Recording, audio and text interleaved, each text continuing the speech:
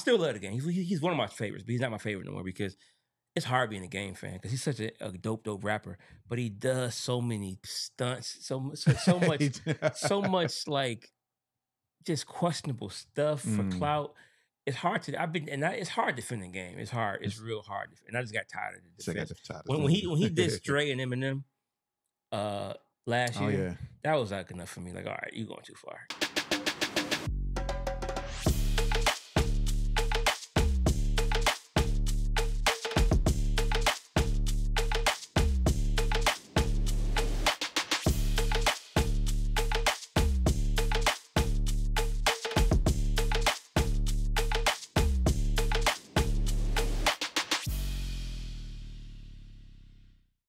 Honestly, I got those from Amazon. Okay. Yeah, and I forgot how much they were on Amazon, but I kind of like you, I was in a mind state of going, hey, how do I really want to move forward, right? And so I was looking for these grind, hustle, execution, failure type of things. But when I was younger, I was listening to this like in my early 20s. I was listening to this like financial seminar on the CD, and the author kept talking about being versus doing. And I never understood it until like a couple of years ago. I thought I understood it then, but I didn't really understand it. It's not about the doing. We get so caught up on the doing. It's about the being. Yeah. So that's what I'm trying to like really like take my insights, like, you know, and really like recreate them to actually be this, to be the person who grinds, be the person that hustles and executes, not the person that does the actions that exude execution, because you can do the actions, but if it's not who you are, it's not going to last. You're not going to keep doing it. Yep. We got to really focus on who we are. So when I see that man hanging up on the wall, oh man, it just do something to me, because I know I'm in that fight right now. I'm in that fight of reprogramming myself, you know, from the inside out on who I want to be, you know, the being. Yeah. So what a lot of people don't know is that I am a Franklin Covey facilitator, right? Okay. So I'm certified to teach a lot of Franklin Covey type leadership courses, right? So one of the things I'm certified in is 7 Habits of Highly Effective People. And so I used to travel all across the country and teach that to thousands of people. But that's what it talks about. It talks about the whole inside out, right? You know, doing the work internally and then executing on that work that you've developed internally, right? So that's like if you say you were an honest person, or if you were a person of integrity or a person of character, you got to develop those things. Like, you can't just tell a person, like, so one of the exercises we would do in class is, what if I told you I can do 50 push-ups? Would you believe me? And it was like, well, you can tell me you can do 50 push-ups, but can you though? I got to see it. Yeah. And so then you had to demonstrate based upon my ability to do that internal work, to actually do exercise so I can do 50 push-ups. And so once I was able to do that, then you knew that I was able to do 50 push-ups or whatever the action truly was. I mean, a lot of people, I mean, it's just facade, right? I mean, a lot of people say, yeah, I'm a boss, or I grind, I hustle. I mean, but do you really though? But that's the thing though, even with the push-ups, so I guess the push-ups is like, that's a physical thing. So it's a little bit different. But even with like the honesty or integrity or the hustle, you can do the actions but not really be it. You know what I'm saying? Because you can make yourself do stuff like the whole diet and exercise thing. You know, that's something I've always been my whole adult life. Me too. You hit 30 and it's like the metabolism, but you can put yourself on a diet. You can like do the actions for 2 months, 3 months, and get results. But if you're not somebody to really love your temple, your body, if it's not really in you, you're gonna revert back to the eating bad, because it's not who you are. You are somebody who's just a glutton or whatever you want to call. I don't know. It's an example, but you got to change who you are. So we can do the actions for so long, but if it's not who you are, you're gonna revert back to who you really are. Right. I mean, well, that's the essential, the essence of development habits, though, right? Is you're making those things a part of your innate abilities. I mean, you're literally making those things a part of who you become, but you have to be so consistent at it over and over and over and over and over again. Because if not, you're going to trail off, you're going to fall off. That's what I'm actually learning that right now. I'm learning that now in terms of like habits, is because I'm figuring out how do you really change who you are? Because I think the older you are, it gets more difficult, the more certain you. So how is it doing habits? Is it creating new habits? Is that how you change? Because whatever it is. Well, I can tell you, according to Franklin Covey, what how they say habits are formed. Habits are formed based upon your paradigm. So what you see impacts what you do, which impacts so they have this whole thing called the see do get model, right? Matter of fact, like it's so crazy. I did a whole masterclass on this thing. You know what I'm saying? Like that's on the website right now, but kind of plugs so people can go watch that. But go check it out. Sure. But yeah, it's the see do get model, right? It's what we see, our paradigm, right? And our paradigm is how we see the world around us, right? So if I see myself as a fit person, a person who wants to take care of his temple, a person who wants to eat right, and I see that, or my paradigm is if I don't eat right, then, or if I don't take care of my body, then I'm going to get sick. I may get cancer. I may get, whatever it may be.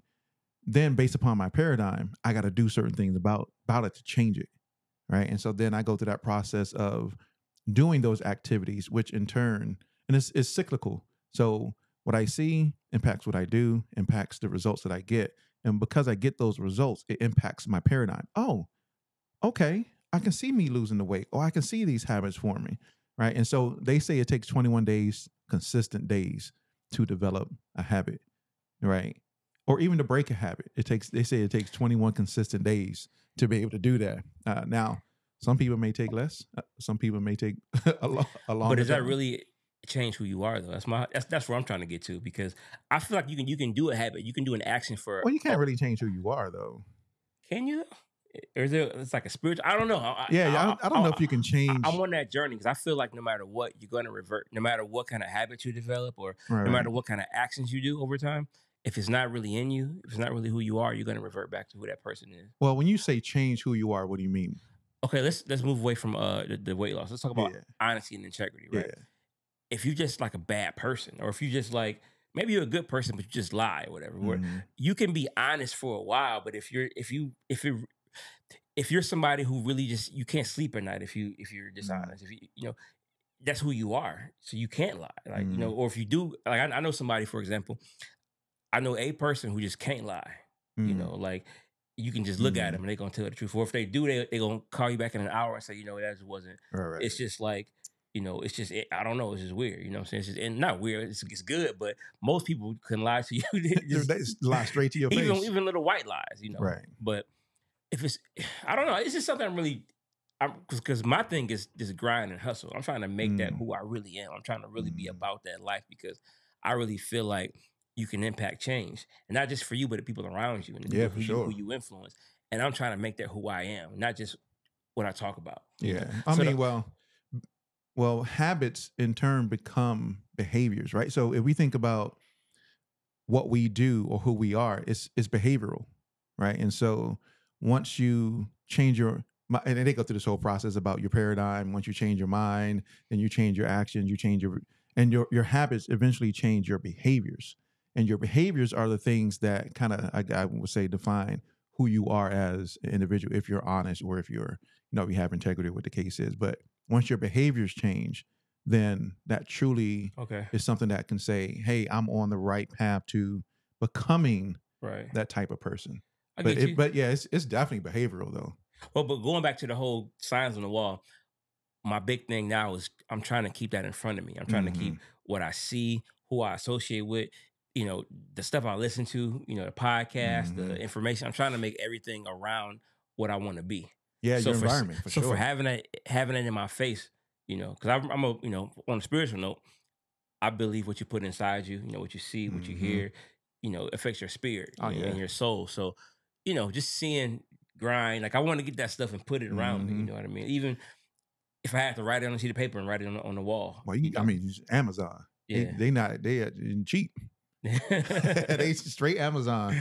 Be here in 2 days. But I'm all about the hustle on the grind. I didn't want to I didn't want to start on too much. No. That's dope. Every time this is my second time being here, so just sitting down and looking at the stuff on the wall, it just really lights a fire in me, because I would like to think I'm about that life, that hustle life, that grind life, that execution. Not just talking about it, but being about it. Not just wishing and hoping, but actually, putting feet to pavement. Because, and this is for anybody out there watching, we're talking about independent musicians and independent, recording artists, executives. whatever you're doing in this industry, you're meant to impact somebody. Yeah. You know, the creator, God, whatever you believe in, gave you gifts and talents, skills for the greater good of the world. Mm-hmm. So you got to get to it, man. You got to Yeah, get I to feel it. you on Not that, just bro. talking about it, but you got to do it because people are depending on you. You never know. It could be somebody's life on the line, or it could be somebody's quality of life on the line. But you got to get to it, though. It's not just about talking; it's about executing. Because we need what you got. As you know, we need it. The crazy thing is, you meet a lot of people who just talk about it. They don't really execute. Right? It's really hard for people to truly execute on certain things. And the biggest thing is sometimes we are our own inhibitors of procrastination. Right? We are our own inhibitors of execution. Like, I mean, people are like, well, how do I truly execute on an idea? And a lot of times it's just go out and figure it out. Right? You may have to. I had a pastor one time. She was like, because a lot of times people are fearful to do things. Man, if I really get out there, then how's it gonna? And she was like, do it afraid. I was like, ooh, yeah, do it afraid. Mm-hmm. Like, even if you're fearful of what that may be that you're going to do, still do it, and then learn through that process. You know what I'm saying? Like, shoot, I remember trying to put this whole podcast together a couple years ago when I did the very first interview. I didn't really know what I was doing. I bought some cameras, some lights. I didn't really know what we were doing, but we did it. You know what I'm saying? Like, if you go back and look at the very first episode of the interview podcast, whatever, that mug looked crazy. But I did it. I had to start somewhere, and then you get better over time. A lot of people think, well, I got to be good right now. I got to reach a certain level right now. And it's like, why wait? Like, I was talking to a guy either early this year or late last year. And he was like, man, I want to start my own podcast. And he wants to do, I think it's around like, which is it's super dope though. Doing, I don't want to put this whole idea out there, but doing like, it's not mental health, but bodily health, physical health, eating right, you know, for Black men. And I was like, because that's what he does professionally. I was like, yo, that'll be dope. He was like, yeah, but I don't have cameras. I don't have lights and all that. I got to get a great camera. And I was like, you got an iPhone? He was like, yeah. And can you get a little iPhone tripod? He was like, yeah. I was like, there you go. Right. He was like, are you for real? I was like, yeah, you don't need all this fancy equipment, fancy gear to do none of that. Now, I like having that, but you don't have to have that in order to get started. It's just the action of doing it. That's the key. Yeah, the action of doing it. And I'm real big on people needing what you got, you know, finding your audience. You know, that's why I love the art of marketing and promoting, you know, because it's like a challenge. You know, how do I find these people? Like the person who wants to start that podcast for Black men. Okay, how do I get to them? That's the fun of it, you know. That's the fun. Oh, like, man, all right, that's like, how do I? Okay, I got this. I got what they need. So it's almost like a superhero kind of thing. You know, I just saw Deadpool. You know, and Wolverine. I want to see it. You know, I gotta see it. It was good. Don't tell me. I gotta see it. Was good, but I'm all for, like, you know, you're doing your little part to save the world, man. You know, you're doing your part to hit the people. You know, whatever it is that you offer, whatever it may be. You know, even it could be something just for quality of life. You know, a long-born service. You know, you're making people homes look good. You know, and that could have all kind of butterfly effects. So, but, you know, I think that's the thing. It's the purpose behind it. So, like I said, you know, I'm certified in a bunch of different stuff, but there was a class I used to teach. And in that class, we talked about purpose. And we talked about specifically, I gave the example. I said, you have two guys, they got families, they're working on this building, right? And I give this example. And I said, they're working on a building. And their job is to move bricks from area A to area B, right? I don't know if you heard this story before, but move bricks from area A to area B. And so that's what they do. 8 hours a day. They go home, they got families. Each father or mother is sitting there with their child, and they go, the kid looks at them and go, hey, you know, what do you do at work?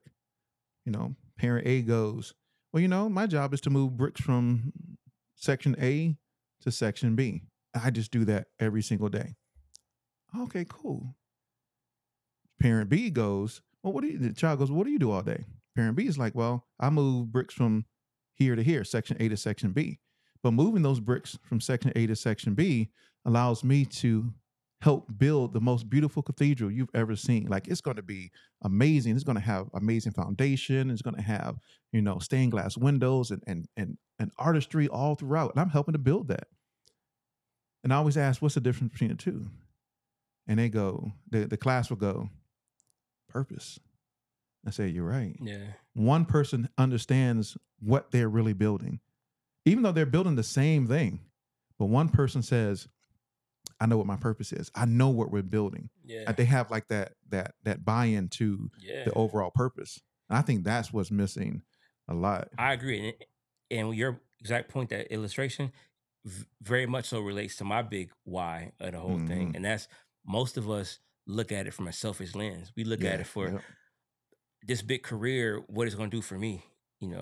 So if it's not right, I'm not going to do it yet because I'm scared of how am I going to look.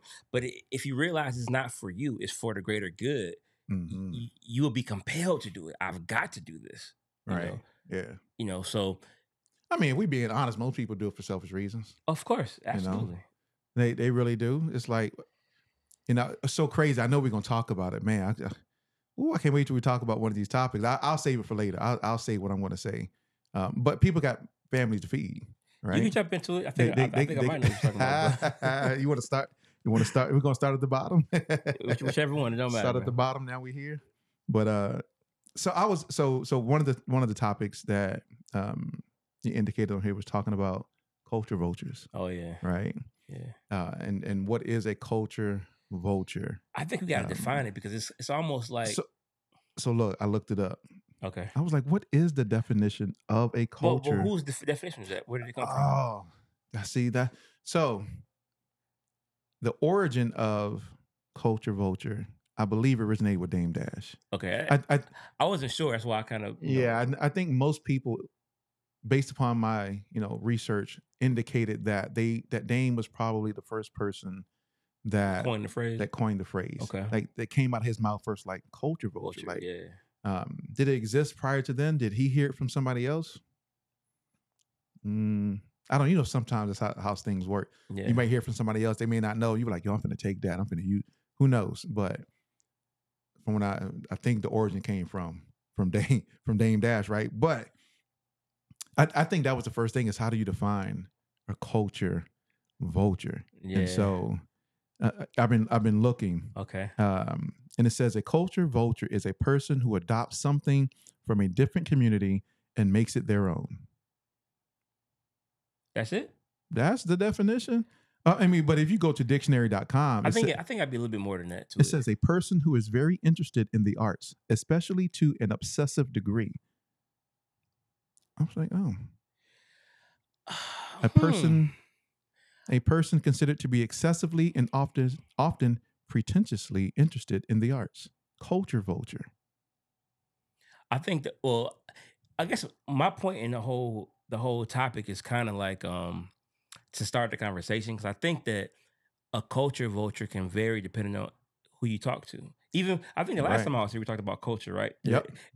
And once again, I think it's up to the person to define what a culture vulture is. So, but I think it's not a unified. I'm all about if we're going to define something, they got to be a unified definition. Well, I think that's the reason why podcasts like this is important to talk about it, to bring the conversation up, so that maybe as a community we can get on the same page, at least to a degree, right? At least maybe some of the details of a culture vulture we don't get, but the basic tenets of a culture vulture, it could be universal. Maybe. Yeah, like what makes, like, so we were saying, oh, this person's a culture vulture. How do we know? Well, think about a vulture. I don't know much about, I'm not a big animal person, but I think a vulture is somebody that comes in swoops and takes something, right? Mm-hmm. So according to your definition, take something from another culture and makes it their own. That kind of makes sense. I think it's a little more to it, though. I think it's for their own. No, I'll let you finish. But I was going to.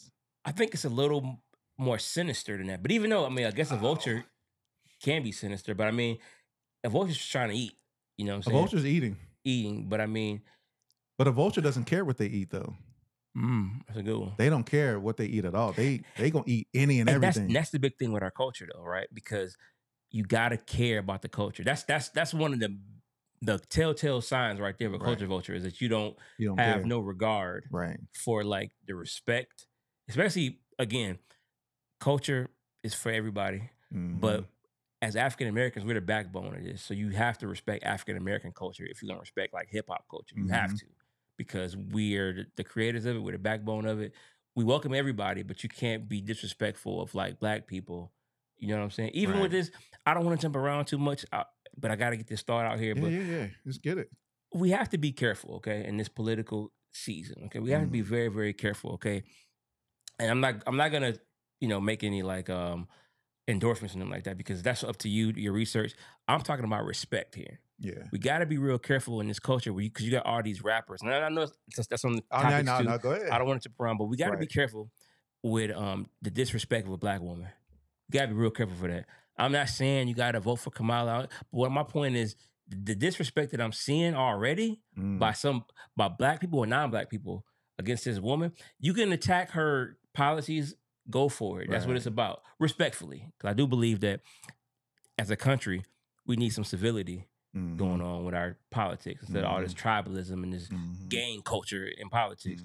But we have to like be real careful because, and I'm paying attention. I'm paying attention as a consumer, as a future colleague of some of these people. I'm paying close attention to who is disrespecting Kamala Harris as a Black woman. I'm paying, and I'm not gonna forget it, and I'm gonna make sure that nobody forgets it. He ain't gonna forget it. You gotta be careful because at the end of the day, that's still a Black woman, and she should be respected as a Black. First of all humans should be respected. But if you're Black, you especially should respect your own people. Period. So it's some disrespectful stuff going on, man. and I'm watching it. I'm watching it closely, and I'm writing down names, and I might start calling them out. But I'm gonna wait. I'm gonna wait till they get a little bit more. Because here's the thing. I'm gonna shut up because I'm talking too much. But it's gonna come a point to where the rubber gonna meet the road when it comes to people actually like taking a stand in terms of right and wrong. I'm not talking about who they voting for. I'm just talking about like you gonna be respectful. You're not gonna be respectful. That's a Black woman. You don't got to vote for her. But if you gonna support the other side, be careful with how you word your stuff and how you like because we ain't playing about this because to me it's like the rubber meeting the road. Like if you really are about the culture, you know what I'm saying, you're gonna be respectful to a Black woman. You know what I'm saying? Period. Point blank. Whether you vote for her or not, whether you support her or not, you're gonna be respectful because we ain't tolerating no disrespect. So period. Look, we would shut down your whole career. You're not playing about that. Are they canceled? Are we implementing cancel culture? I don't like cancel culture. I don't like cancel culture. I'm just telling you my view. I'm shutting you down as a person, and I'm expressing my disappointment with you as a person, and it is what it is. Okay, so hope I don't get shut down. I'm just saying. All I'm saying is that, I'm gonna say it respectfully. Exactly. So as a Black person, all this stuff about she not Black or and calling her like pedophiles, like all this weird stuff, like attack the policies, like attack the policies, and and don't forget that you Black. You know what I'm saying? Like, don't forget that because sometimes when I don't know, man. That's the thing, right? Is there's so much division within the Black community. I mean, we can go back and look at history and understand the why the division exists for whatever the reason the division exists. But I had a conversation with a friend earlier today, kind of about that. He was like, "But is she Black though?" I was like, "She is Black." Now, whether it was on record by news media as her being Black during her tenure, that's complete. I don't control news media. But is she Black? I think her father's Jamaican, right? They're trying to do this play they did with when Trump wanted Obama's birth certificate. Remember all that fiasco? Yeah.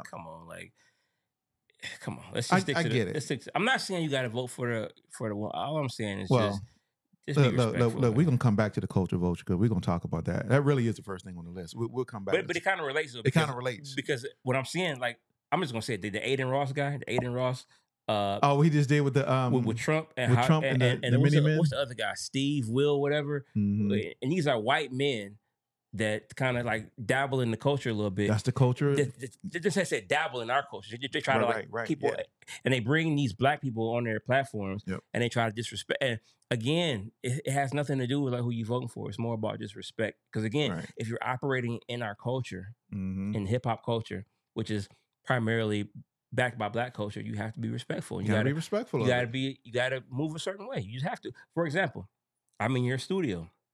take off my shoes, and I'm acting a certain way because I'm in somebody else's house. That's all I'm saying. you have to like move. Hey man, use the restroom. You know, not just going around and just. Hey, I'm using your restroom. Yeah, and just peeing with just all on the floor. Yeah, what you gonna do about it? That's all I'm saying. Right. Yeah. And the culture vulture is somebody that comes into somebody's space, and they piss all on the culture. Disrespect. Like I'm just gonna be honest with it. They piss all on culture. Yeah, just be. But anyway, no. We'll tie both of those in, right? Because there's some things in politics and entertainment that we got to talk about. But okay, so with the whole culture vulture thing, so I was listening, doing some research, and that was kind of what the direction I was going in. It was identifying culture vultures and what makes somebody a culture vulture. Yeah. And what was so crazy is now I normally don't listen to this particular podcast, you know, but it just happened to be the clip, and it just happened to be, you know, a person on there, and I was like, oh, I gotta hear what he got to say about. Okay. And the title was Culture Vulture, right? And I was like, oh, let me check that out. And so we're talking about, you know, I don't care, I'm saying names, but it was talking about Leora Cohen. Okay. Being a culture vulture, right? Because Dame Dash called him a culture vulture. He did. Many times, like many times. He did. And Joe Budden's like, well, I can't really call him a culture vulture, right? Because he's done so much for the hip hop community. But from what I saw, the question was, why was Leora signing artists that promote drug culture, right? And man, Charlemagne was like, but that's kind of hypocritical, right? Like, why are you signing them? And boy, Leo was like, well, because, you know, and it all came down to I got a family to feed. So regardless of anything else that happens in your culture, you can kill one another, you can use drugs, you can do all this stuff. But and he literally said, I was like, this mother. He's like, I got a family to feed. Like, they got families to feed too. But you are culture vulturing, you know, vulturism, you know. I call it doing culture vulture stuff. Is what I say. You're doing culture vulture stuff. Yeah. Like, that's crazy. Well, here's the thing though. This is where I land on it. Let me give you my official take on the whole thing. Let's get it. If you want to call Lee or a culture vulture, or let's say Vlad TV, for example, that's another big culprit.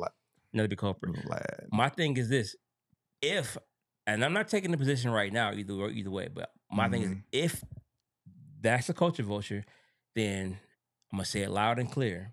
And this is an estimate. Let's say it. 95% of hip hop are culture vultures, from the media to the executives. 95%. So if they're culture vultures, most of them are. It's a very small percentage that's not culture vultures. Okay, so what would be the small percentage of people that's not culture vultures? Okay, I'll give you an example. Even though, like, let's talk about let's talk about media. Yeah. 95% of hip hop media, I'm not even gonna call them culture vultures. I'm gonna say do culture vulture stuff. Okay. That's how I say it. All right. 95% do culture vulture stuff. There's only a couple platforms. Rap Radar, Elliott Wilson might be like the only one. Might be somebody else out there that actually. And here's my definition: culture vulture stuff. For example, any headline is clickbait is culture vulture activity. Pretty much, you post something in there just for the clicks, and it's not even the main point of what the content is. Oh, that's that's 95% of hip hop media does this. Of course, that's crazy. I'm estimating, but it's somewhere in the 90s. The majority of them do. The majority of them. There's only a few. Like I said, Rap Radar, which they rarely do podcasts. That's the only. And here's the thing: they're not as popular. When you and I talked on the phone a couple of weeks ago about me being a part of the podcast, I was telling you my vision, and what I said was because I don't want to do salacious stuff or culture. In other words, culture vulture kind of stuff. I understand that like we can be very successful, but there's a limit. We will never be as successful as the culture vultures because unfortunately our cultures love that stuff. That's the reason they eat it up. That's the reason clickbait exists. They eat it up. So somebody like a Rap Radar or Elliott Wilson, there's like a ceiling because they won't go there. What's so crazy? I didn't mean to cut you off, brother. No, go ahead. What's so crazy is that we don't like culture vulture stuff, but we feed it all the time. Like we feed it all. But here's the thing: how many people watch Vlad TV? I watch Vlad TV. See, but we feed, and that's the thing, right? But let me double back a little bit. I'm hesitant to call people culture vultures because if I did, everybody would be one. You understand what I'm saying? Because here's the thing, like, I can, you can say, hey, Brian, I'm painting my basement. Can you come help me paint? I can come over there and help you paint your basement. I paint it. That doesn't mean I'm a painter, right? So just because you do something, I'm gonna be a little less judgy. I'm not gonna label people culture vultures just because they do stuff that might be questionable. I'm not gonna put that label on them because here's the thing: everybody's doing it. I'm not gonna do it. But I think it's the intent, though. What's the intent behind the action of that person on that podcast, news media, TV show? The intent is success and dollars. Let's just speak freely. Shannon Sharp, Club Shay Shay. Love Club Shay Shay.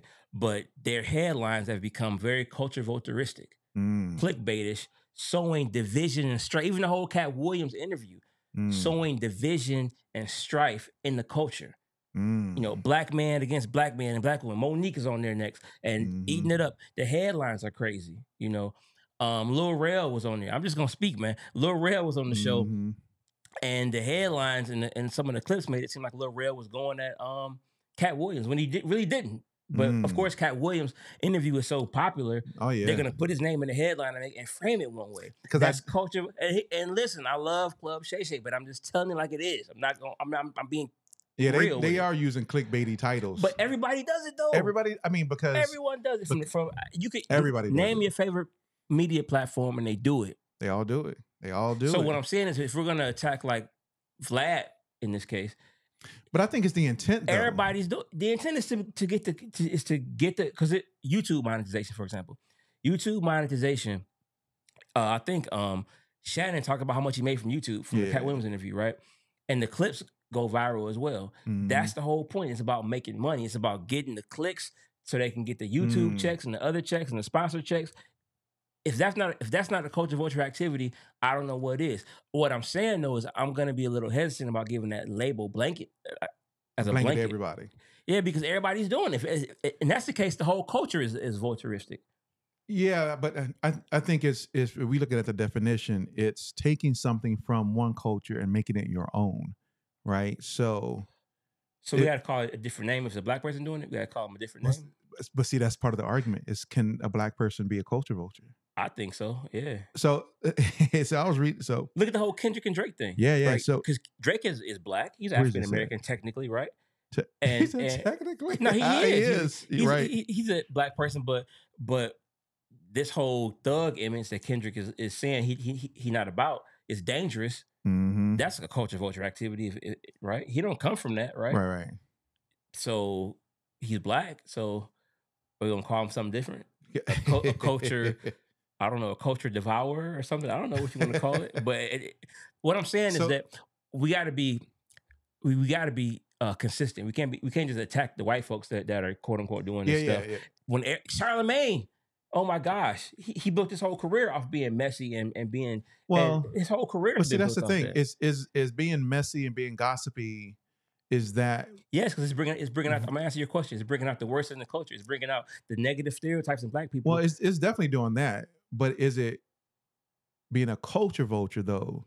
Where if we're looking at going back to the definition of somebody who's not part of that culture, taking something from that culture and making it their own, right? So like Vlad, right, or like Adam 22, or with No Jumper, or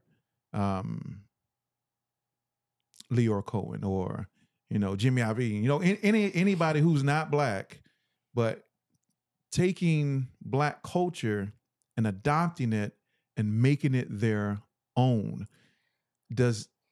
Now they may be doing activities that bring a negative perspective and stereotype and viewpoint and perspective within the black community, but is it really culture vulture where they are?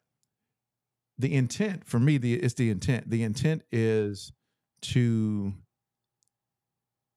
I don't want to use co-op kind of. Yeah, it's kind of like take advantage of black culture for my gain and not paying any type of respect or doing anything in the community, doing anything to move hip hop music forward or R&B music or black music in general. Right. So to me, that's what a culture vulture is. It's somebody who comes in and says, hey, I'm going to be a part of your culture, but I don't want nothing to do with the people, with anything else that's in there. I don't want your struggle. I can't even identify with that. But I do want to make music off what you're doing, nor do I want to help you in any kind of way. I want to give you crappy deals so that you don't benefit, but I benefit, and my family benefits, and my legacy benefits. But nothing that you do is going to, I don't care what you do. Like the whole Leo Corin thing. He was like, yeah, I got to eat. So I'll continue to push drug music for the rest of my life if that's what I got to do, as long as me and my family eat. Yeah, but again, even that though, I think Charlamagne was kind of out of pocket. I think he was literally trying to trip the man up and to get him to say something that may be perceived as foul because he's got him in a little game. Yeah, but that's correct. In my opinion, that may be true. Because I know Leor's story, man. I think Leor might be a a-hole. You know what I mean? Right. But I think that he's a good bit. I think he's done a lot of positive for the culture, in my humble opinion. And that was Joe Budden's. That was Joe Budden's perspective, is that why he couldn't call Leor a culture vulture was because he's done so much for hip hop, and it's like, yeah, he just couldn't do it, and so. Well, again, just to kind of like, I guess wrap up my point of view. I think that that we got to be careful because culture vulture activities is rampant in the hip hop community, you know, and whether or not you can label a black person a culture vulture or not, the things that are happening at the hands of black people are right on par with the best culture vultures that might not be black. So it's all kind of from the Shade Room to, again, there might be some other ones I'm not thinking of. I know Elliot Wilson is one. Shout out to this small, well, they're not small, they're pretty big. But Dead End Hip Hop out of Atlanta, that's another good one. I have not seen any culture vulture stuff from them for the years that I've been rocking with them. But it's very few, man. It's very few. And I consume it all. I just kind of, my old pastors used to say, when you get a message, you know, eat the hay, chew out the stick, something like that. Like you consume what's for you, what's not for you. Because like Vlad, for example, I used to hate Vlad until I got into podcasting and realized like, and research what his purpose is. He wants to document everything in the culture, and he's I think an excellent documentarian. Is that a word? It's that word today. He's very great at like documenting culture. So his view is 100 years from now, he wants to be able to play one of his interviews and learn about this time that we're in right now. I think he does a great job, even with all the questions and interrogations. He's trying to really get it. Boy. Now, do I think he's like disrespectful at times? Absolutely. A lot of his little, you know, snide remarks, and I'm like, hold on, you better watch yourself. But that's some different Charlamagne. Charlamagne do the same thing, exact same thing. Now, is it because Charlamagne is black? That's the question, right? Does he have the ability to do that because he's I think disrespect is disrespect, man. In my humble opinion, you know what I mean. And I don't like how either one of them had it, but I respect Charlamagne. I respect the brand he's built, his network. I respect the heck out of that. But does Charlamagne only do it to people that aren't black? Or does he do it to people that are black too? Absolutely. And I think the same thing with Vlad. The exact same thing. You know, from the Nick Carter interviews, the Aaron Carter interviews to all the, you know, I literally went down a whole rabbit hole the last couple of years of Mafia podcast because of Vlad, because he interviewed all these Mafia guys. Now I'm following them in their podcast, you know what I'm saying? And Navy SEALs, you know, all this stuff, man. So I just think that, you know, we got to be careful with we got to define it first of all, which I think we've kind of done that a little bit today, right? And we've got to be consistent with it. And if we're gonna talk about it, you know, make sure we're not participating in that. When we make our titles for our stuff, let's not be salacious, and let's be. And if we're gonna talk about this salacious stuff, talk about it with integrity and balance and positivity, and from an educational standpoint, not to be messy. You know, you don't got to talk about everything. Some things can just be. And see, and that's my issue with this ain't the Vlad podcast, but that's my issue with Vlad. It's like, you know, some things you asking y'all really shouldn't be talking about. But to me, there's a difference between documenting hip hop and asking questions in the way that he does to ascertain gossip information. Like, to me, that's a difference. I can document hip hop. But for me, what he does, if I was to label, you know, use that label of culture vulturism, it would definitely be applied to. I don't know. I'm kind of a Vlad. I'm kind of on the fence because I used to, and it's okay. We just talk. We're talking about, of course. And I think this is important because as you enter into the music business, and you got to be aware. You got to know where your stand is. I think know where your stance is. You got to know where your stance is. You got to know who you rock with, who you don't rock with, and who rock with you. And we just talk. Right. And we just talking. You all that are listening might disagree. You can put it in the comments. We can have a civil discourse, but it's important to like bring these things to light because we can't be walking around and ignoring this stuff, calling one person culture vulture, but another person's doing it, and at least there's some rules about it, you know. So maybe I guess if you black, I guess it's cool to do. In my opinion, it's not cool to do, no matter what your color is. But I don't know. But well, I don't think it's cool, right? Because that's kind of like if I'm black, then I'm the culture. So is Charlemagne like a gatekeeper of the culture? Some would argue he is, yeah. And so does he have the quote unquote right to challenge anybody that indicates or says that they are part of this culture? Does he have the right to call them on their stuff, to verify or validate whether they are? What about when he's exploiting the culture? What about that? Who's going to call him out? I think that's the accountability part, right? Is that we hold each other accountable for the things that happen and take place within our own culture. And I think that's the message that D1 is talking about, right? I don't know if you've been following. I've been following D1. Following D1, right? Is that's kind of the message he's talking about. Accountability in hip hop right? And if that's the case, then we can, like you said, 95% of hip hop would be classified as doing culture vulture type of activities, right? So I was go ahead. I think this might be part of one of the questions. I'm not sure. But if you're an artist, though, let's just assume I'm not gonna label again. I said several minutes ago that I'm not one to label everybody a culture vulture, even though they do culture vulture stuff. Mm-hmm. If you're an up and coming artist, though, and you got a chance to be on Vlad or on No Jumper with Adam 22 or The Breakfast Club, you know, who all I think most of this media does culture vulture stuff. But let's just say Vlad, for example. If you have a chance to get on there, do you not go on there? Or are you compromising your integrity by going on the Vlad TV? Even though he's arguably one of the biggest platforms in hip hop. You know, so and I'm not giving you an answer to that. I'm just saying, think about this kind of stuff. Yeah, think about that. And know who you are when you get into the industry. Right. Know who you are and know where your lines are and where your lines are. And stand on business and just trust God. You know what I'm saying? Yeah. So, but at least know, at least, because a lot of times what happens though, Brian, is people, they want to get on so bad, they have no principles. Or they lose their principles. They just do whatever, anything goes. And they wonder why they're not moving forward. Right. You know what I mean? At least, because I know for me, for years, I hate to keep mentioning Vlad, but I had a hard stance on not liking him. And I kind of changed the stance, but at least I know where I stand morally on the inside. You know what I mean? Yeah, for sure. And I just think that if you are an artist out there, I think it's okay to go on platforms. Just be you. Bring your energy to the platform. Right. You know? Right. Bring your energy, bring your morals, bring your perspectives to that platform. Kind of like what what's my man's name? With all the tattoos on his face. It's not Mac Miller. It's okay. Yo, what's my man's name? I'm never really good with names. A rapper? Yeah, he's a rapper. The white guy. Oh, MGK, Millie. No, who? Millie? Nah. MGK, Millie. Nah. But he was on the Breakfast Club and Charlemagne tried to play him. And he just remained himself. He remained calm. Oh, so you talking about he was on the show, Dave? A Lil Dicky? Nah, what's his name? He got tattoos. Man, what's it? I'm not good with names. I can see his Post Malone. Okay. Dang. He did try for Post Malone. He did. He came for Post Malone.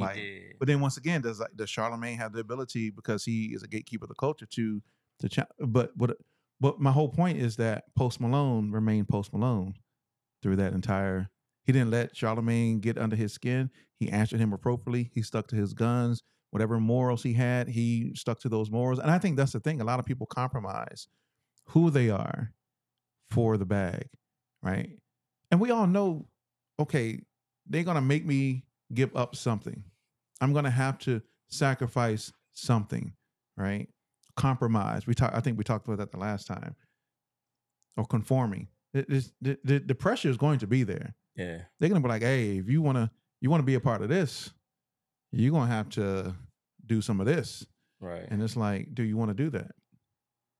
Like, there's been many talented artists who came into this business and no longer in this business because of those types of things.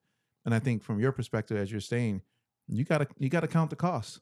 Is the cost of me going on Vlad, is that going to be beneficial to my career? Or, Adam 20, No Jumper, or DJ Academics, or whoever. I forgot about Ak. Yeah, people they don't like Ak at all either. So I was watching an interview with Dame, and he said, would you consider DJ Academics a culture vulture?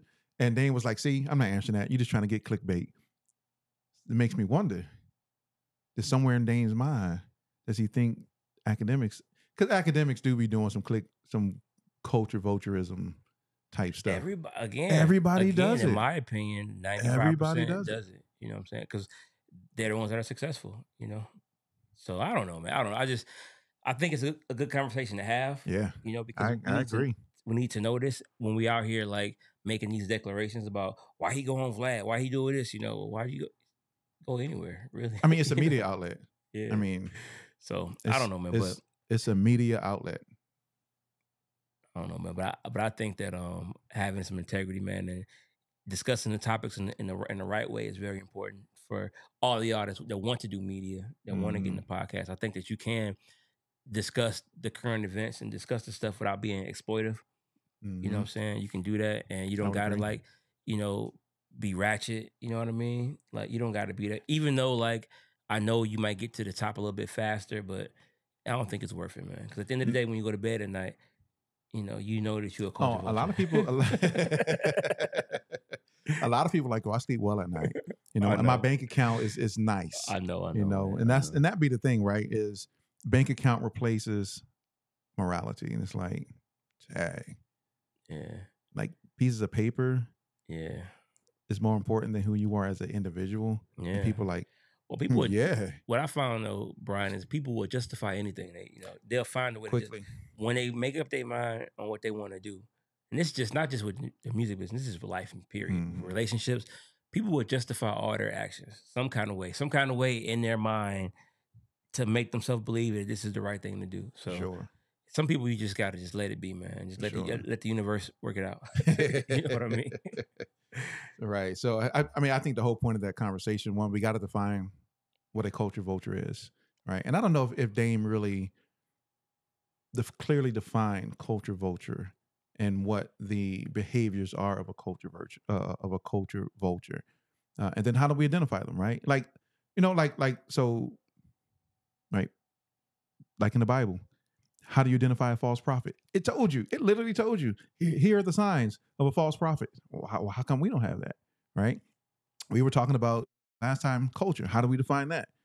We should have tenets. We should have behaviors. We should have actions. We should be able to see or to know concretely what the evidence is or behaviors of a culture vulture is, right? So I think that's the kind of the thing is, if we're going to identify it, we're going to be able to label people as that. We got to have at least some markers that say this is what it is. Yeah. Well, again, like we said before, we got to define what culture is first. Because even when you can't define culture, even when I mentioned I mentioned Aiden Ross and I mentioned the other guy, you're like, is that culture? And I'm like, well, no, but where's the line? Because they do, like, I think Aiden had a YG on the show yesterday, and he was asking him, did he still feel the same way about Trump as he did when he made the F Donald Trump song? So yeah, I mean, I don't know. We got to define culture, but I think we're on the right pathway. I think we're on the right path, and I think that there's gonna always be, you're gonna have the center where it's dark, where it's like black and white, but on the outskirts you're gonna have a little gray in terms of what culture is, But we at least need to get that black part or the solid part solid, black and white, and then the gray part is gonna always be gray. And people gonna always like, well, I don't know, but at least define the basics of what culture and the basics of what a culture vulture is. And I think clickbait is culture vulture. When you making clicks, when you making headlines to sow strife and discord among the brethren in the community, you're acting like a culture vulture. Yeah, acting like a culture vulture.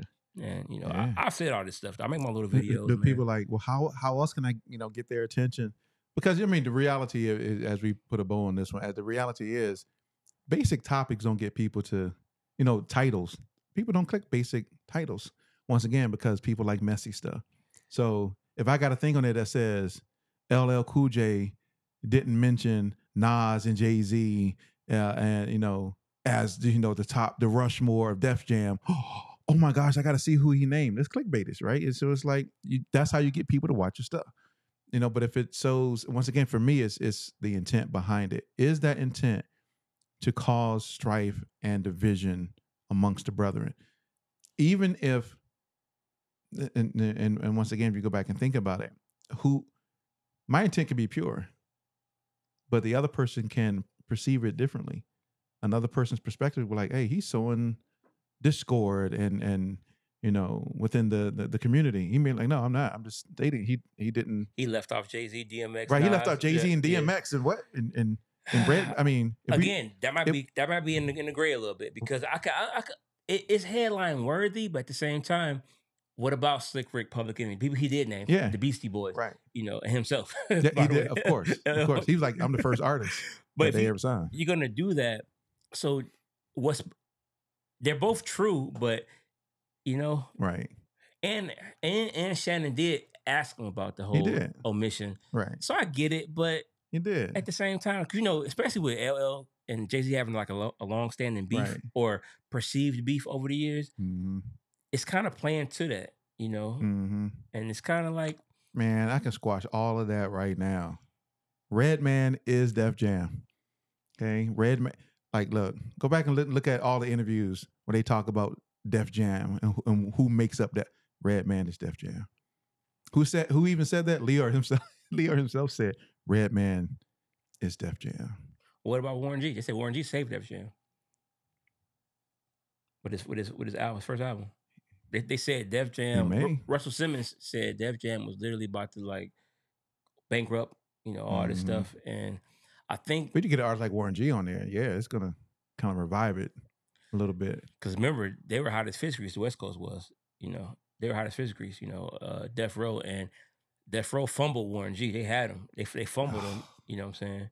And he fell right into in the laps of what was his name? Rest in peace. Chris Lighty. Oh yeah. And Leo and those guys at Def Jam, and they say he saved it. So I don't know. But anyway. Yeah, I don't know. But anyway. But again, I'm not trying to like be judgmental and police. Right. I'm just trying to just say that like it's a better way to kind of like.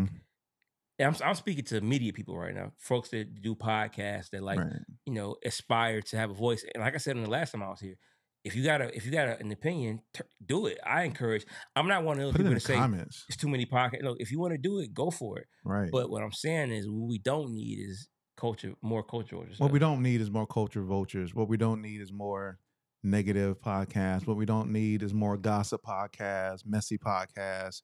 We got enough of those. We got enough. And so I'm almost tired of seeing them. I hear you. But anyway, I'm almost. But okay. It's a balance though. It's a balance. I mean, because I think that to retract, I think the LL Cool J about Nas and Jay-Z, if you word it right, I think that's fair. I think it's fair to that. Because here's the thing. Because I'm just thinking about that. Because if you do it right though, if you have a proper discussion, you know what I'm saying? Because I remember recently with the whole Drake and Kendrick thing, what I discussed on my platform was relationships in the music business, right? And I brought and people they let me have it over this, man, because Kendrick's on top of it. And all I'm saying, simply asking was, folks like YG and who Drake helped, and folks like DeMar DeRozan, who was, is it disloyal? And to all of a sudden, he clearly lost the battle. Right. Drake did.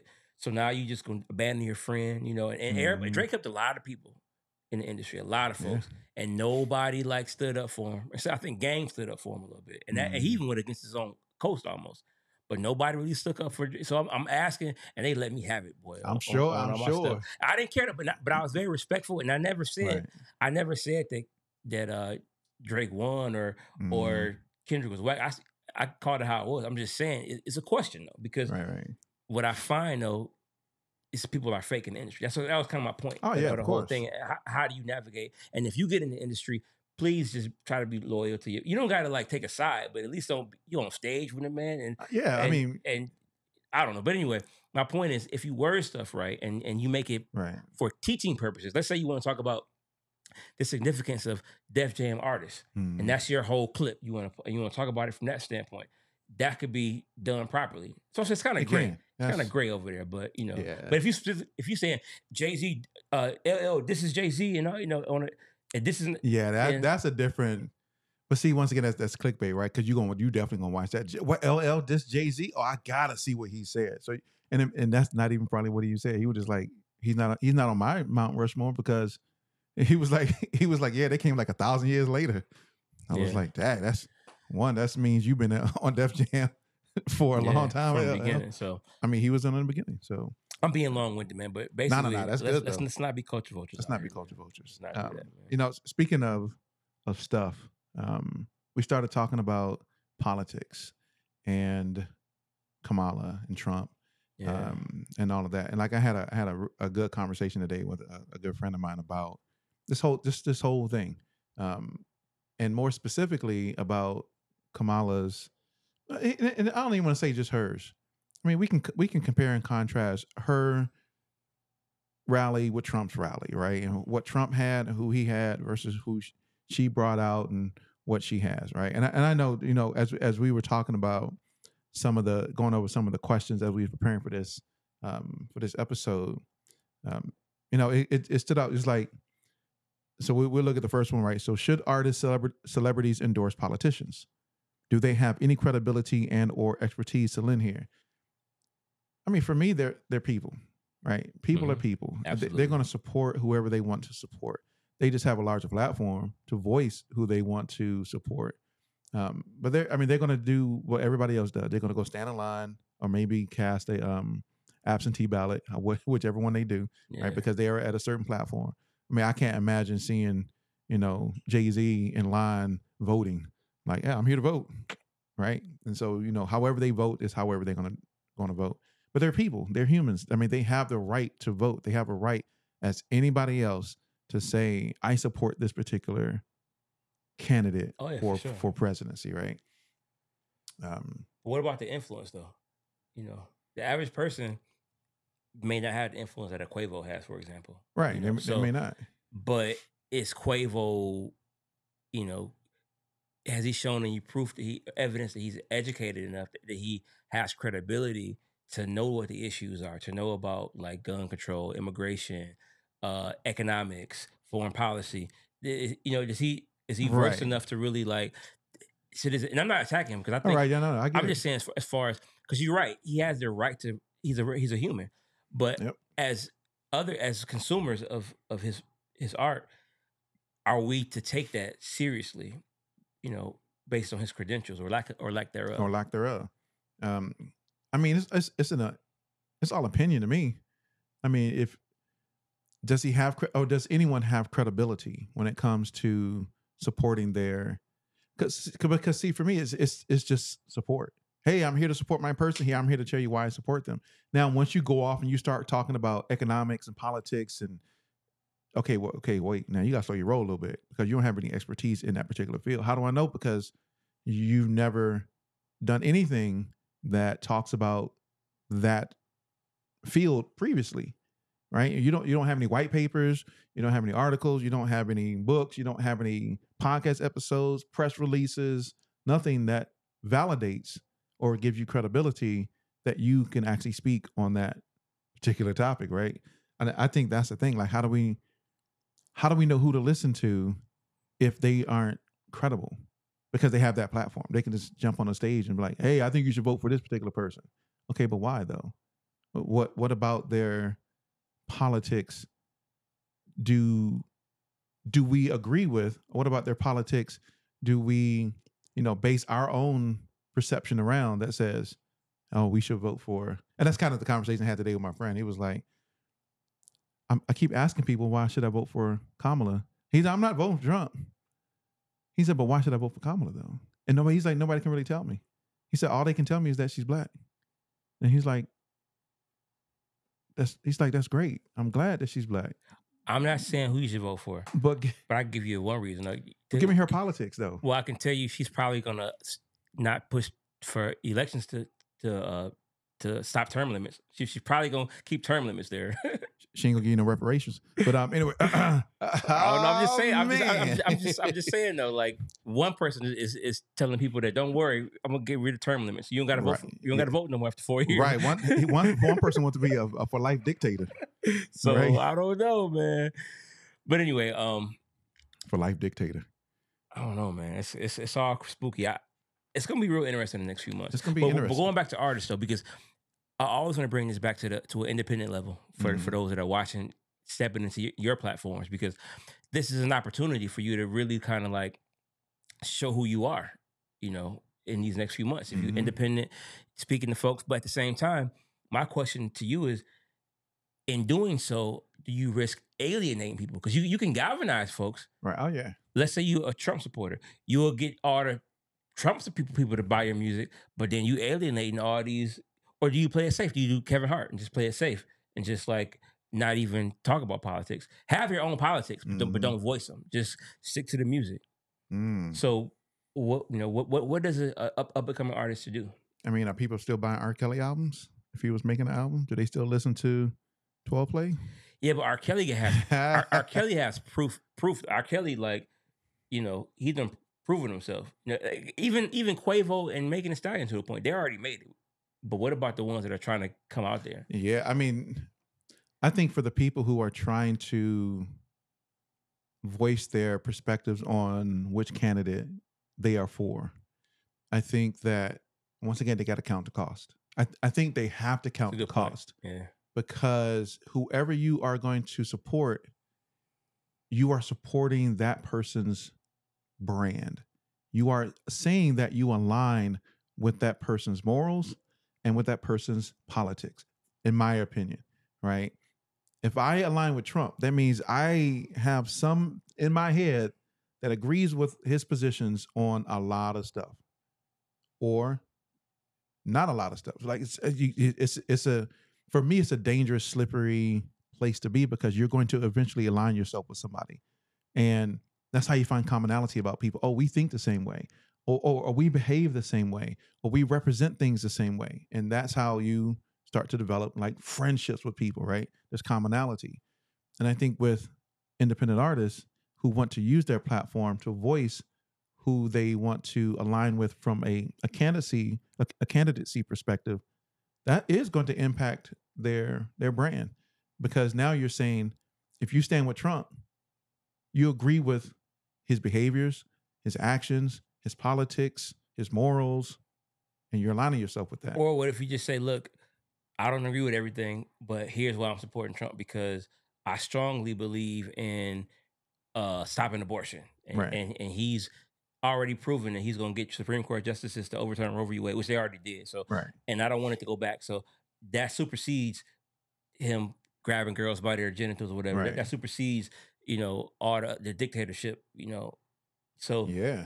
You know, so I mean, I guess it's a way to do it, but me personally, I feel like it depends on what your brand is. Like, if you are somebody who talked about social justice, for example, in your music, or if you are this is a funny one here. If you're a Christian rapper or Christian artist, which is crazy because all these Christians support Trump, and it blows my mind. It literally blows my mind. Like Mr. Grab him by the, you know what? But that's, I don't know, man. It's funny, but anyway. Well, a lot of it has to do with politics. A lot of it has to do with the abortion, the moral morality and alignment with God's word. Now, because I'm a Christian, but so am I. I'm not voting for Trump though. I'm just telling you, like, but because of that, a lot of it deals with the Republicans' perspective. Like the whole abortion thing, I'm not down with that. Now, I'll say it on here. I don't really care, right? I'm not down with that. I'm pro-life. I'm not down with, I'm not down with any of that. But that's why a lot of Christians align themselves with Republicans, because Democrats, they like, we don't care at what stage it is. Just, and a lot of Christians are like, yeah, I can't get down with that, because in God's law, man, I don't want to. But yeah, I get it. Trust me, I get it. Yeah, but there's a behavioral side too, right? And it's like, and that's the thing is if for independent artists, if you are aligning yourself and being vocal about who you are supporting, you have to understand that is going to impact your visibility, is going to impact your brand as an artist. You are probably going to be shunned. And I know that you're probably going to be, because I've already seen people doing that on Instagram. My whole issue is with this whole thing. I don't care who you vote. I don't care who you vote for. Just don't be disrespectful to other people because they don't side with who you gonna vote for. Yeah. Like, don't shame other people because they ain't voting for Kamala. Don't shame other people because they ain't voting for Trump. Vote for who you want to vote for, but don't shame. Bro, I done seen so many posts. Yeah, or the whole Quavo thing. Quavo, his name Steve Will do it, whatever his name is. I think so. He was calling Quavo a pedophile. This is after the Republican, the Democratic, the little show that the rally, the rally they had with Megan Thee Stallion and Quavo, which we got to talk about. Oh my gosh, yeah. But he was calling Quavo all kind of pedophiles and all, and I'm like, he just sue for defamation, number one. And that attacking him because he supports Kamala Harris. So I don't know, man. But to your point about the whole the rally, Megan Thee Stallion appeared at Kamala Harris's rally. She did, and she performed. Though. She did. She didn't just come and talk. She performed. She did. Or twerking. Like 3 songs. She was doing the thing where they, She was clapping. Yeah, and I saw Boy Wonder put a tweet out. I saw that saying somebody how it was crazy. So I don't know, but I saw that. Listen, and how'd you feel about her performance at that rally? Man, my stomach kind of turned a little bit, man. I just think it's very cringy. It's very cringy. I think that Megan Thee Stallion, she's a college degree. She's an educated woman. You know what I'm saying? She was dressed appropriately. She had on a nice business suit. But I think that was, you could just show up and just talk. You know what I'm saying? You don't gotta like twerk, man. You could just. But that's part of her brand. But also no, she's talking about being a hottie because what I found out with the whole hot girl summer thing, I was attacked because I said that's all she's about, but she's about education. She has a college degree. She's about independent and woman empowerment and all this stuff. You could have talked about that at the rap. You don't have to twerk. But that's not what makes money though. Yeah, but I just think that that wasn't a good move from the Harris campaign. That wasn't a good look. But even on the Republican side though, what's equally as laughable, they had Amber Rose, the slut walk lady, lady. With a tattoo on her forehead, who does nothing. No, not a singer, not a rap. She dated Kanye West and got famous. That's a whole other show about the marketing strategy of putting people with certain people and getting them famous. Is that a culture vulture? We could do a whole show on that about and this is for independent artists. Do you want to get with the right person? Have a relationship with the right person to blow your brand up, whatever. She is famous because Kanye West. All right, she was with him. She wasn't famous before then. No, at all. And the slut walk, you know what I mean. And now she's front and center at the Republican National Convention. Bro, what is going on? Are we living in a simulation, or what is happening right now? So both parties right now are like clowning right now with their endorsements. It's clowning. It's turning into a circus. It is turning into a circus, though. I will say, I was glad to see that she was properly dressed, right? At least in some type of business attire or something like that. I seen a lot of comments that was like, y'all just need to get over yourself. It's just music. But no, music is deeply impactful and far-reaching. There's a time and place, right? It's always a time and season for everything. As adults, everybody got a little freaky side, whatever. That's cool, but not when it's time for business. Not when it's time for business. You don't go to church and do that, right? You're not going to twerk at church. Is that what's next? Twerking in church? Is that the next thing? Well, it depends on what church you go to, Atlanta. I mean, depends on what church you go. I'm just saying, there's a time and place. That was not the time for that performance. It just wasn't. Look, we done seen swag stuff at church. Look. Oh, they not like us? The church remix? Let me tell you what. Yes, they will. They would do all that at church, depending on what type of church you go to. But anyway. That's crazy. But that's a whole nother. Yeah, I got a whole thought process on on that. Again, I'm gonna lose friends over that one. But again, I want to keep reiterating, those of you watching this, as you're entering these spaces, these are all things. This is the landscape we're trying to paint for you, and we're trying to help you, equip you with making the right decisions, because you're entering this landscape. Like I said, these next few months, the election is going on. You can like have a serious impact on your career by how you proceed. Yeah, for sure. When it comes to this whole election thing, so we're kind of laying out some ideas, just putting it in your head on what's going on out here. Was it messy? I would say at least she was dressed, right? I mean, I think that's the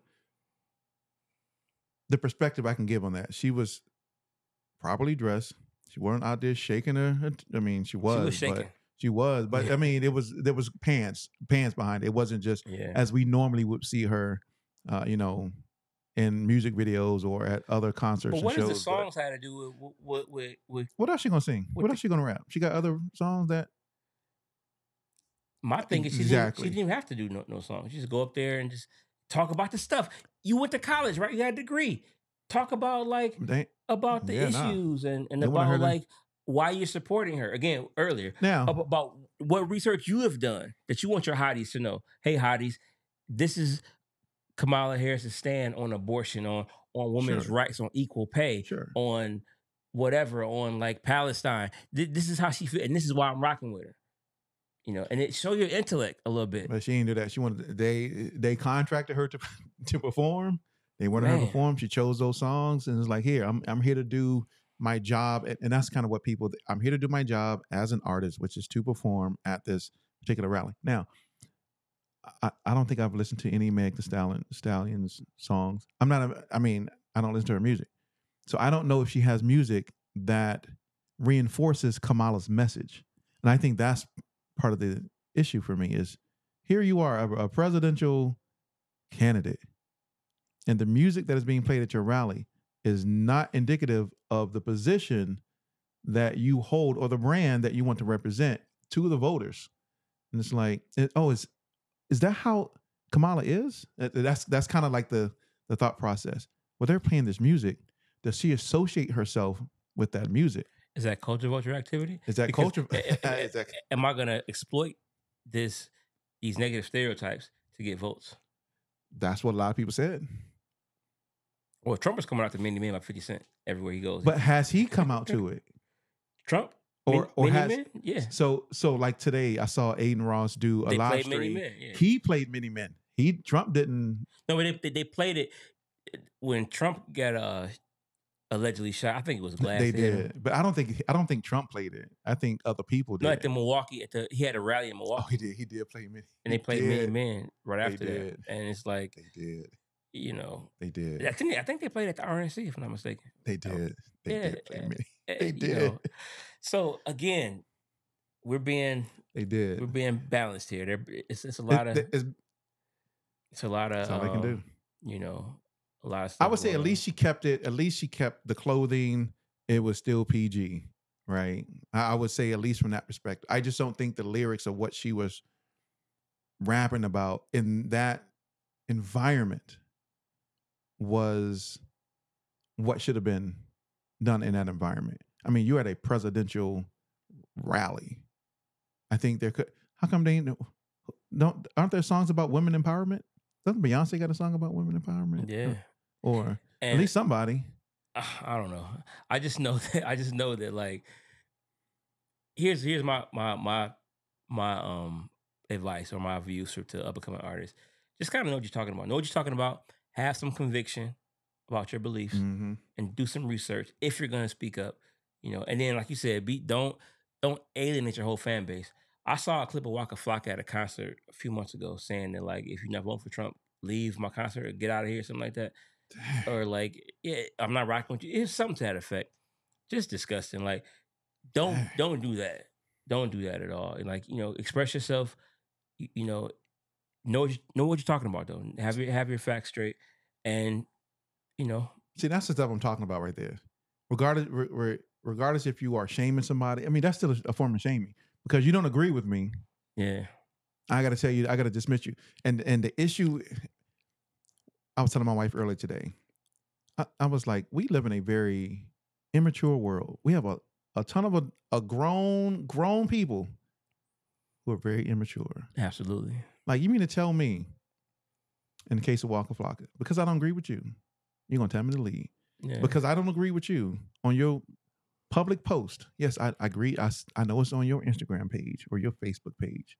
It's you now putting it out into the public. But because I don't agree with you, I'm gonna block you. You go. If you don't agree with what I gotta say and I'm blocking you. Like, that's childish. That's that's. I've made several calls for civility in these next few months. I'm gonna say it. That's crazy. Let's be civil. Let's be civil, and let's discuss the ideas. Obviously, I can talk, right? I can talk, I can debate, but I'm never gonna be disrespectful to nobody, man. Right. Because guess what? I don't got all the answers. I could be wrong, and I'm not especially with this stuff, man. This stuff is shaky. I'm not sway. I don't got all the answers. I'm telling you, I don't have. This stuff is shaky, man. So let's be respectful. But I think just know what you're talking about, and as you said, Brian, count the cost. Count the cost. Count the cost with how you present yourself, who you support, and if you really believe in it, go ahead and rock with it, man. And if you do it in the right way, again, it's all about doing the things in the right way. If you present it in the right way, if people really rock with you, they're gonna still rock with you, even if they disagree with you. Yeah. If they really rock with you, show yourself approved. Show that you are diligent and that you know what you're talking about. So if someone does ask you, right, then you have the ability to defend your belief. Right, like Christians, we're supposed to defend our beliefs and our faith when people ask us. Mm-hmm. That's the same. It's not just in Christianity. It's the same thing in anything. If somebody asks you, why do you believe in that? You should be able to make a firm, objective response to that person as to why you support Trump, why you support Kamala, why you want to do this particular action, why you believe in this particular thing. If you believe the earth is flat, why? Talk about why. You got to have evidence. You got to at least have a position and be educated on it. And I think that's the thing with a lot of rappers and singers, and regardless of who they aren't experts in those. Now, the only person, I was watching a clip earlier today with Jizza talking to I met Jizza last year, man. Oh yeah, man. I met Jizza, man, at the airport. At the airport, the rental car place, man. The Jizza. Now, I mean, he's a super educated brother. Like, he's taught classes at MIT. Like, he absolutely is an authority on his field and his subject matter, which is like quantum physics or something like that, right? He knows that. Yeah. He can talk about that, right? Yeah. He was talking to I always forget my guy's name. Yeah, it's a super long name. Niels deGrasse. Tyson deGrasse. Yeah. He was talking to him. And they were having a very intellectual conversation. Why? Because they both know it. He knows he's an authority. He knows he's an authority. That's how you have great conversations. Yeah. By people who know what they're talking about. Absolutely. That's the bottom. At least for me, that's the thing. Yeah. So know what you're talking about, man. At least be sincere. Be sincere. And be sincere in your ignorance. So you know what? I don't know about this, but I do know about this issue right here. And this issue I'm going to support, but at least it's kind of, but I think as long as you're being sincere and you got a good heart and you're not trying to alienate nobody, right, your true fans will rock with you. For sure. Yeah, for sure. Man, right. You just got to do it right. Okay, let's talk about the other thing, right? Which is promoting good deeds. Oh, yeah. Right? Yeah. A lot of people don't like when... They don't like that. Other people... Because it ain't messy. Yeah. That's why.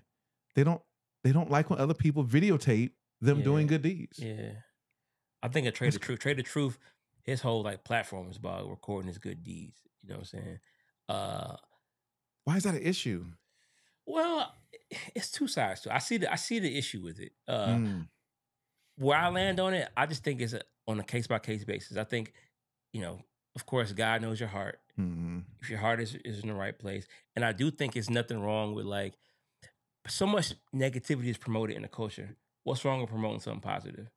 But exactly. But and I try not to, I'm a Christian, but I try not to lead with that because the Lord knows I sin all the time. So I'm not trying to act like I'm better than nobody perfect. But so I'm not trying to lead, but at the same time, from a spiritual perspective, even the Bible talks about doing your good deeds in secret and letting God reward you openly. Right. And about how people do stuff for people to be seen. Yeah. And I'm not with that at all. And some of the stuff is performative.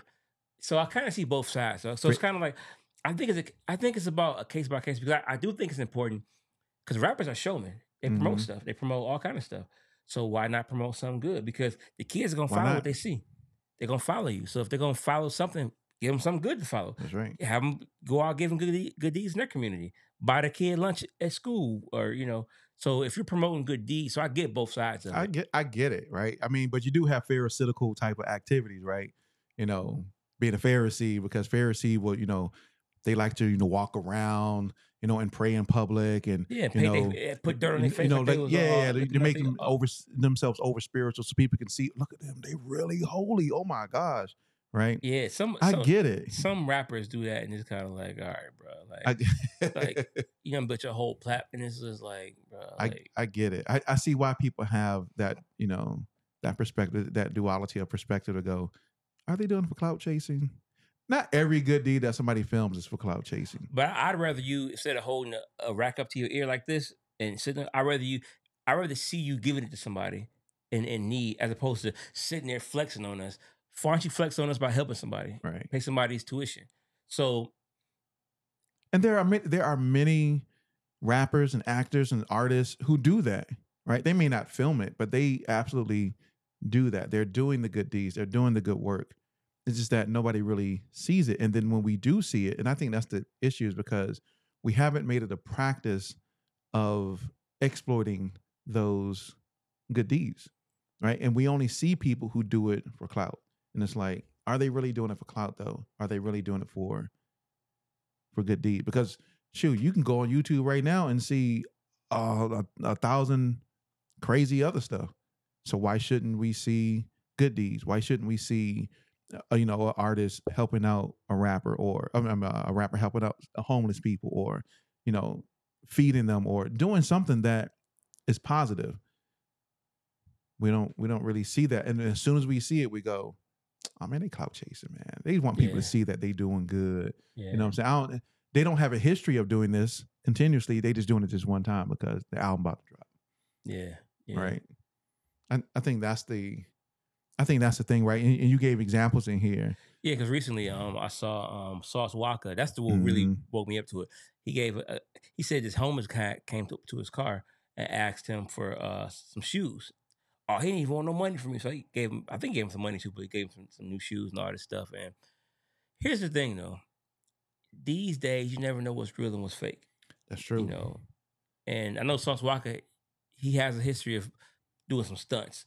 But my point is, who cares? Like, that's between him and his creator. Yeah, it ain't up to us to determine whether that person's scamming or whatever the case is, right? I mean, there's been many times, I'm going to cut you off, my bad. There's been many times I've given money to people that have asked me for, hey, I just need a couple of dollars to get some gas. I'm like, I don't know what a couple of dollars is going to do, but okay, here you go. Or let's fill it up or do something, right? And it's like, they're good deeds. So why shouldn't we just do? Yeah. But the issue is, should you record it? That's the issue. And press upload. That's the issue. And write your whole little self-serving caption to go with it, right? That's the issue people have. But people do it for negative stuff. And that's the thing. It's like, exactly. It's the same amount of energy, the same amount of time to load up the negative video and load up and write the negative caption and do whatever. It's the same amount of energy and time. I remember The Game, who at one time for many years was my favorite rapper for many, many years.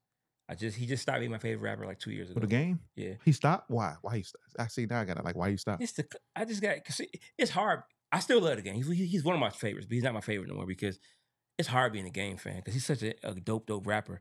But he does so many stunts, so much like just questionable stuff for clout. It's hard to. It's hard defending Game. It's hard. It's real hard. And I just got tired of the defense.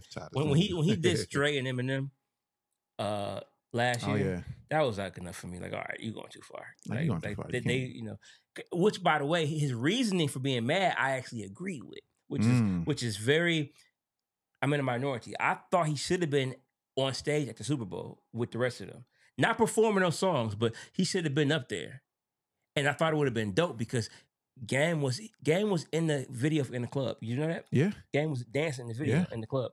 He could have been up there because they had a long feud, him and 50. Yeah. They finally passed it up. Yeah. Him and 50 passed it up. He could just be there with dancing with the girl because 50 Cent had girls. He recreated the video. Game could have been up there. It would have been a good symbolism for unity, on the West Coast. Game was a pillar under Dre. So I agree with you being mad you didn't get the call. But the way you acted out, you don't diss Dre. You don't diss Dre. You don't do that, man. Man, you don't with Dre. But you put the wrong. That was my point. The whole point of that is that he had a thing called Robin Hood Project years ago. I remember. Where he was giving away like just everything, and people were really attacking him, calling it performative, and why you recording it. He had a whole separate Instagram page called, I don't know if it's still up, called Robin Hood Project, where he would just go off, and it had a whole team of people giving away stuff. When the Flint water crisis came, I think he gave like almost $1 million. It was a real big deal. And he just kept getting attacked because, of course, he's known to do stunts for clout. See? So but my whole thing was, well, that's good though. That's good. Especially in Flint. I'm from Michigan. Like, they could use those $100,000 of water, whatever. That's we should all be trying to give water, go up there and help out. So, it's a balance, and only God really knows your heart in terms of like your clout. But I just think rappers, you're in like almost everything you do is a marketing opportunity, unfortunately. But everything. But my thing though is, if you're about that life, why not document it? Let's say you do help the homeless. Yeah, you want to be secretive about it, but I mean, you want your fans to know this is what you about. Right. This is what so you got to let them know, and you might inspire some of them. That's true. So we talked about in the beginning, behaviors, right? Yeah. If that's in you, and that's a behavioral trait that you have to support and to help, you're going to do that. Now, I think the reason why people film it is so that there's evidence that people can see that there are good deeds that happen in the world, because we see so many negative things that happen all the time. It's time to see some good stuff. You heard of Jimmy Darts? No, I haven't. It's Jimmy Darts, and I think Vaughan Gives. Those are two Instagram pages that I follow. And all they do is record themselves doing good deeds. All they do, and it's to the point now I'm wondering, some of this stuff fake, because they have it's so heartwarming. And they always ask the person, hey, can I borrow it? The thing is, they go up to them and they ask them for some help with something. And whoever helps them, they give them $10,000 or whatever it is, or $1,000. I think I've seen some of these people. Yeah. And I love it. It's heartwarming, you know what I'm saying? But then it's like, okay, is this performative? My whole point of saying that is, as an up-and-coming artist, like, if it's in you, do it. Just be prepared for the backlash. Oh yeah, because people are gonna say you cloud chasing. Yeah, they're gonna say you're doing it for performance. But if it's really in you, stick to your guns. If it's really who you are, because again, that can help your brand if that's who you are, and you should, for lack of a better word, exploit it. I hate to say it like that, but I mean, but it shouldn't be the other way around. Though. Don't like, hey, what can I exploit? Okay, do a good deed. No, right? If you're doing good deed, in other words, every positive characteristic about you should exploit. True. I mean, if I'm going to videotape it. It's like we're back in the old school, right? Record it on your phone, right? You can tell I'm a different generation because we videotape stuff still. For sure. But if you're going to record it, I mean, your intention has to be pure, of course, to say, I want to document just the good deeds that we do as human beings, right? I want to document these types of activities so that other people know that people have warm, genuine hearts for other people. Humanity. Yeah, okay, great. I record it. I don't mean I'm clout chasing. Now, if I got an album that drops and it come out next week, and I'm trying to show you my good deeds because the album's about to drop, then that's something that's different. We've seen people do that. Or they'll get into beef or whatever the case. But even the term clout chasing, man, my homeboy got mad at me one time because I said, like, sometimes clout chasing is okay. Like, think about the word. You're chasing clout. You're chasing clout. If you're trying to promote something, you want to get eyes on it. So you want to get clout for it. So, like, that's why you posting it, the good deed. It is chasing clout at some point. So it's like, it's, some people don't like to hear that, but it's the truth. Like, that's right. If you want to, why do you post? This kind of is funny to me. Whenever somebody passes away, or somebody's birthday, and you got a picture with them in your phone somewhere, why do you make it about you and post a picture of you and that person? When it's really about them. But you want everybody to know that you knew them. You knew them. You got a picture with them. That's right. Or you post up like the last text message that you had. Oh, that's a big one. Or the that's a big one. I just talked to him the other day. Here's what we're talking about. That's a big one. Yeah. Hey, bro, and it's always hey, man, I supported your music. I think you did a great job, man. I'm looking forward to, working with you, in the future. Yeah, rest in peace. I don't want to say, because I got some I got some homies that I just saw what somebody passed just recently. Some of them my homies. Well, I don't want to say nothing. Some of them people are my homeboys, and I don't want them to get. Because I say some of my homies get mad at me when I said before about clout chase. So I don't want to. Yeah, it's like I gotta choose my words carefully. I'm being diplomatic here, but they're not my home. I don't know who they are, so I may know. I got some homies that recent and I didn't want to. I want to rest in peace this person, but if I do it, it's gonna tell them myself. But it's gonna be me and them. But somebody passed. Rest in peace to all our fallen soldiers, man, in hip hop. Yeah. But like, just read my timeline, man. People screenshotting stuff and all this stuff, man. Yep. It's just like, I get the sentiment, it's pure, but it's like, you're taking this opportunity to make something about you. This person knew you and he liked your music. And don't get me wrong. I'm not even saying this wrong, Brian. I'm just saying, my point is that just call it what it is, though. Just be honest about it. It's chasing clout. And it's okay to chase clout sometimes. So if you want to post a picture with you and the person that passed away, okay, but just understand you're making it about you. And it's cool. You're making it about you. You're not merely making it about the fact that they passed away. My thing is self-awareness. You're a becoming artist. This person is considered a legend. He knew you. You're taking the opportunity to let the world know that this person who's a legend was in your orbit. But they were in your DM saying, hey, I appreciated you. They knew you. Liked your album. It's cool. You're clout chasing, but it's cool. But just call it what it is, though. Just be real about it, ladies and gentlemen. Can I tell you something that disturbed me? Go ahead. It really grinded my gears. Go ahead. What's that? When they used a post from Chadwick Boseman before he died. Talk about Kamala? Yes. That pissed me off.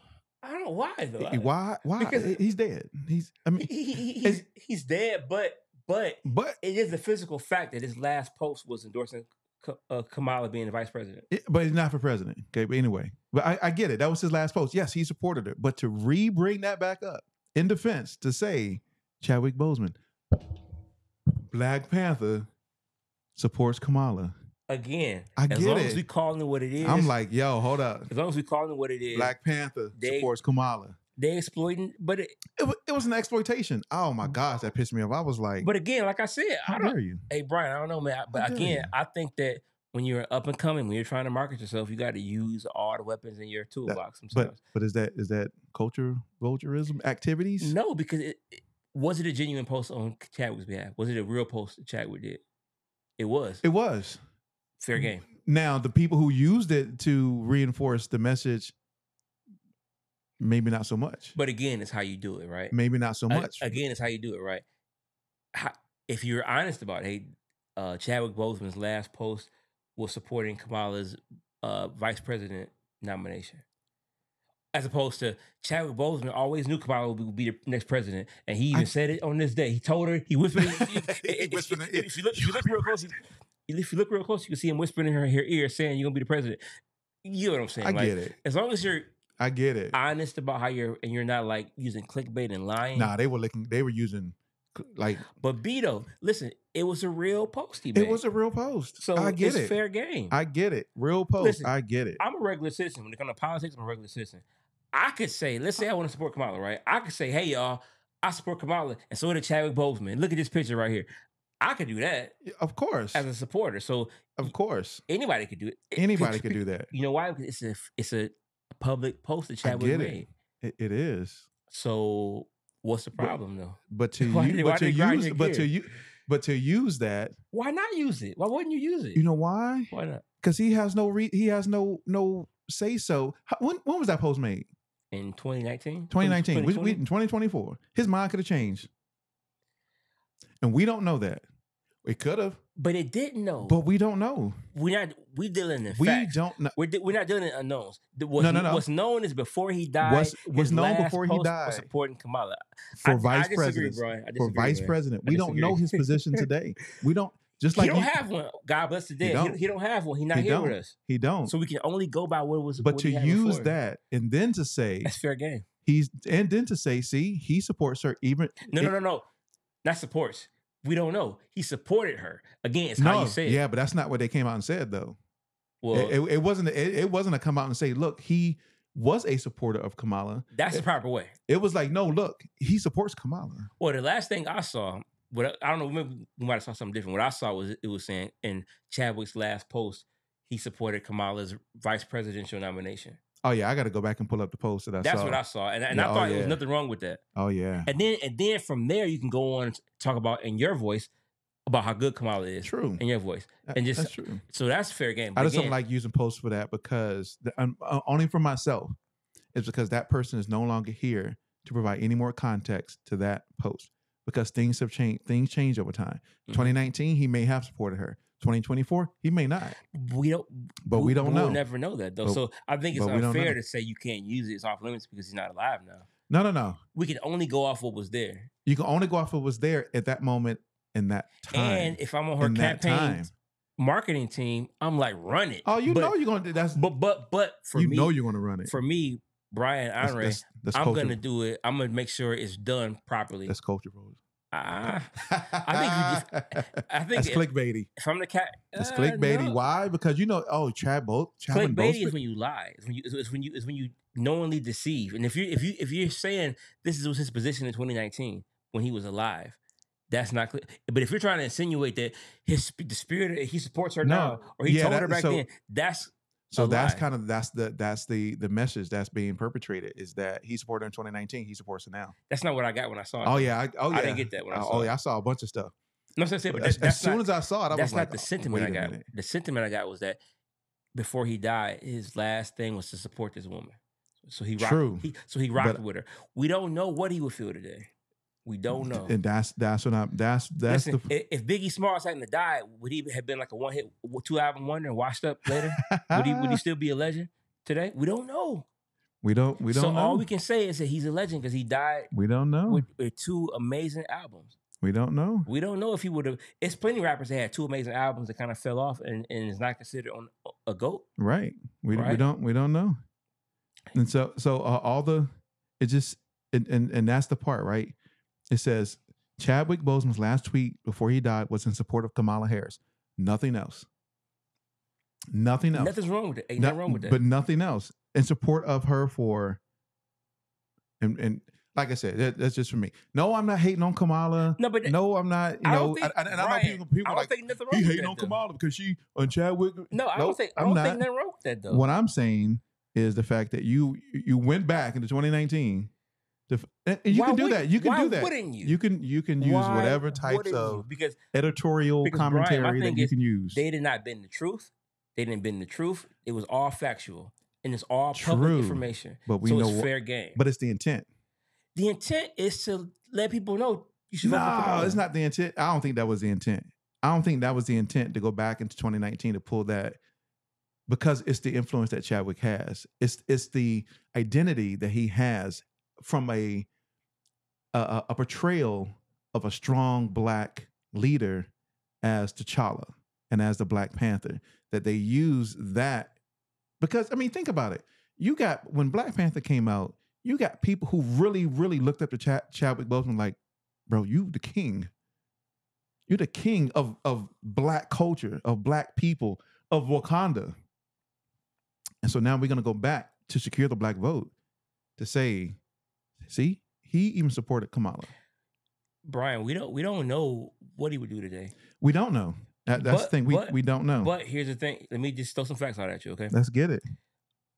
The vice president, the president's only serve for 2 years, for 2 terms, right? Yep, 2 terms. And usually, when the president,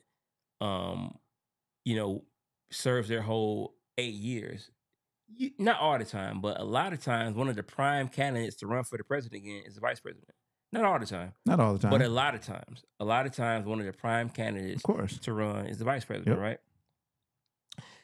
Do you think it's out of the realm of possibility that Chadwick Boseman knew to just potentially be a president someday? And I'm going to throw my support out there? We don't know. We don't know. Right. We don't know. We don't know. But to insinuate. But is it possible, though? Is it possible that's the thought? It's always possible because the majority, and because the majority of so you don't VPs, so you don't know that he didn't want to endorse her for president one day, and we don't know that he did. So now we're dealing with a whole bunch of what ifs. I'm just saying facts. It's a fact that vice presidents are often presidential candidates eventually. Yes, if the president serves both terms, right? True. And God bless the dead. You know, Chadwick fought for many years with his colon cancer, right? Man, and sure. You know, we don't know if he knew he was going to pass or not, or if he was fighting it. But I'm sure he probably knew that it was a possibility he would pass. It was possible that he might not make it. True. So it's a possibility he knew that this might be one of his last posts. It's a possibility he knew this might be one of my very last posts I ever make in my life. So maybe you don't. Well, my whole point is you don't know that he wouldn't have supported her. That's all I'm saying. True, we don't know. We don't know. And from what you read to me, it didn't say for a fact that he was that he supports her today. It just says that his last tweet, his last post was that he supports Kamala, and that's fair to me. That's it. That's it totally just says fair. Yeah. That's me, totally fair. To me, in my opinion, to me, that goes back to what you were saying in the beginning. Something being clickbaity, and using something to entice people to have a certain viewpoint or perspective. But clickbait is when you lie, Brian. That's not necessarily. That's not necessarily a lie. Not necessarily. No. Clickbait. That's not the definition of clickbait, though. Clickbait is not about lying. Well, it's the spirit of lying. It's when you try to frame. It's deception. That's what the word. It's deception. Clickbaiting is deception. When you deceive people, and to me, there's nothing deceptive about that. True. It's a true statement. It refers to the practice of writing sensationalized or misleading headlines in order to attract clicks on a piece of content, right? Misleading. It's not. So here's my question. Okay. My question is, what did the tweet say? That's and I know this ain't even part of what we were talking about. No, I think it's important because we're talking about when you becoming an artist, how to move out here. Right. Are you being a culture vulture? These are important conversations because you as an artist, producer, whatever you are in the industry, you got to know how you move and at least take a position. Maybe you agree with Brian or that Brian or this Brian or whoever you agree with. At least have a stand. And know how you're moving out here. Right. So the text says yes at Kamala Harris when we all and hashtag when we all vote. Hashtag vote 2020. That's the post right there. That in its entirety. So you're saying that he didn't want you to vote for Kamala? He just happened to put a picture of her up? No. He said yes at Kamala. In one of his August 11th, 2020. And one of his tweets that he knew could possibly be one of his last posts. 2020. Like I said, just for me. So you just think it's just for me, right? It's so. This man is fighting stage 4 colon cancer. I get it. You gotta say this could very well Black Panther star Chadwick Boseman's final tweet was in support of Kamala Harris, and fans are emotional. Right? We know. To me, see, this is the reason why it's hard to define culture and culture vultures because you got differing opinions. And I think there's validity to what both of us are saying. So it's hard to define culture vulture stuff because there's some gray here. There's some gray. So because I think it's totally in bounds. No, I think it's fine that you can use any form of public media in order to support your and they didn't perspective. Lie. They didn't mislead. And to support your. They didn't. It's just the intent of how they used it. Because was Chadwick the only person that made a tweet about Kamala in support of Kamala, whether dead or alive. But why Chadwick? Why Black Panther Chadwick? Why Black Panther star Chadwick? Why not Get On Up Chadwick? Why not what's the other movie Chadwick played in? What? 4 Bridges, 2 Bridges, or whatever. Some with the Bridges. Oh no, as a baseball player. Oh, 42? Yeah, 42. Why not 42 Chadwick? Why Black Panther Chadwick? See, this is what I'm talking. See, for me, it's all about the intent behind and the messaging. Why do they use Black Panther? Okay, Brian. Chadwick. If you were consulting her team, what would you do with that information? True. I would put Black Panther Chadwick because of what people associate Chadwick and Black Panther as. Strong Black leader. Would you put a poster like that up? What would you do? Would you use it or not? If I was her team, heck yeah. Heck yeah, I would use it. You know why we use it? Why are you letting it grind your gears? You know why I would use it? Because I'm in that position to help Kamala become the president of the United States. So I absolutely would use a post like that and position the verbiage that way. Come on, marketing. But why are you letting it grind your gears though? Oh, no. Why are you letting it upset you if you would do it yourself? If I was in that position, I would. And I understand and the reason why is because I understand the intent. But I don't think the intent is that. Because my thing is, I understand the intent. What's deceiving is when Trump will play, or any politician will play a music artist at their rally as if that artist backs them. Oh yeah, I'm not saying whether that's the case or not. You know what I'm saying? Like that's like, you know, does 50 Cent back Trump though? He may. What's interesting, what's very interesting is that I think Trump used one of Dr. Dre's songs and one of Eminem songs. There's been a lot of artists use their songs, and the artist came out and said cease and desist right away. Yeah, that's 50 Cent hasn't, and 50 Cent hasn't. I think he's reposted it. Well, I don't know about that. Well, maybe I don't know, but there were reports that he was supposed to perform at the Republican convention, and 50 Cent never denied that either. So. It's interesting. It's interesting. These next 4 months going to be. Didn't Floyd? Is it 4 months? Didn't Floyd Mayweather and 50 go to the inauguration for Trump? I believe they did together. Maybe. I think they did. Maybe. Don't quote me on that, but I think so. My thing is always intent behind marketing. You're a marketing major. It's the intent behind marketing. Why do they use those words? And no matter what it is, right? If I'm promoting burgers, why did I use those words? Because I know those words connect with people. There's an emotional connection. When Chadwick died, my son came running downstairs. Well, he didn't run down the stairs. He came downstairs and said, I guess there's not going to be a Black Panther, another Black Panther movie. I was like, what do you mean? He was like, Chadwick Boseman just died. It literally felt like my heart just dropped. Yeah. And I don't even know Chadwick, but it was the emotional connection that we as Black people have seen the Black Panther in all the Avengers movie and the history of Black Panther. We like, oh my gosh. So when we see that and we know Black Panther actor Chadwick Boseman supports Kamala, we're like, oh, because we understand what that is. It's the intent. But Chadwick, again, according to reports, I think Ryan Coogler confirmed this, but Chadwick was reading the script. They were going over ideas for Black Panther 2. So he was fully in Black Panther form when he endorsed Kamala. So again, like, I'm just saying, where's the lie? There's the emotion. Where's the misleading? No. It's not the lie. It's not the lie. It's the intent. It's just okay. So why do they have Megan Thee Stallion perform at Kamala's thing? We know why. To secure the Black vote. Megan Thee Stallion has a certain level of exposure to the Black community. Yeah, but Chadwick wasn't doing anything exploitive in that tweet. But he tweeted that he wasn't. But I don't think he wasn't embarrassing the Black community in that tweet. So the intent has to, the intent has to be the embarrassing. I don't think that was Megan Thee Stallion's intent. It was her intent was just to come and perform. No. Well, you're talking about intent. I'm talking about results. I'm talking about effect. Is an embarrassment. You know, there was no. Not a lot of people felt embarrassed by Megan Thee Stallion. Oh, yes, they did. Not a lot of people. A lot of people did. I mean, there's Brian. There's a lot of people tweeting back and forth about that. But not a lot of people. A lot of people like, go girl, you do your thing. You go out there and represent women empowerment. Like I read a lot of the tweets. Yeah. That and a lot of the YouTube comments as I was preparing for this to read what they and people are. But there were some important voices that. Here's the thing though, because a lot of folks still support Kamala. You know what I'm saying? And I like Kamala. You know what I'm saying? But I was appalled by that though. I was really appalled by that. You know what I'm saying? So. There is a lot of voices out there. Yeah. Whether those voices were gatekeepers of the culture or, I mean, there's a lot of people who supported what Megan Thee Stallion did at that rally.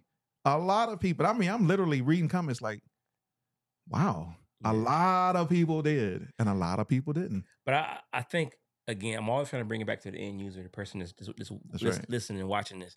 Just you got to take a stand, you know, and you got to, at least within your own moral compass, know where the line is for being a culture vulture and being exploitive, you know what I'm saying? And know what's acceptable and what's not acceptable, you know, when you're moving out here. Because this is a good example, you know. And let's say, like, I've had this happen a lot when you're on a team, on an artist team, for example, or some kind of entertainer's team, and you got debates, you know, within the team. You got to be able to flush through this stuff. And my viewpoint has always been, if we're on a team, you know, the door closed over there, right? We can like argue and really hash it out, but once we decide on something, we have to all move as if it was our idea in the first. Whatever idea we go with, we all in line with it as if it was our. Because a lot of times, what happens is you have a team and you don't know which direction to go in, and a decision is made by whatever the leader is, or whether it's democracy, you vote, whatever. A decision is made, but the folks who were against it, they don't get their full effort because it wasn't or dare I say, try to sabotage it. Oh, for sure. Because they don't want the other person to look good because it was their idea. This happens a lot, y'all. We're gonna talk about that next time. That's a topic for next. It happens a whole lot. It happens a whole lot. And again, when you're navigating how to move, when you're making these decisions, be aware of that too. You know, your team, because you need a team, y'all, as much as possible. For sure. Try to get a team, but sometimes the team may be just you in the beginning, you and your best friend or whatever, or your spouse or whatever. But you got to know how to move out here, though. At least take a position. So I think that's the whole. If I was wrapping this up, my whole thing would be your intent. What is your intent? Your purpose? What drives you? What motivates you?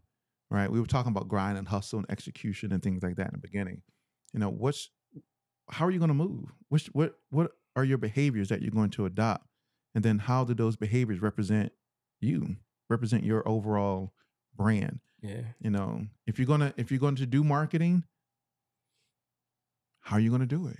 Are you going to do clickbaity type, misleading, misinformation type of things so that you can get eyes on you very quickly? Or are you going to move in a completely different way? Are you going to move more, you know, on the positive side, the more, you know, not messy side?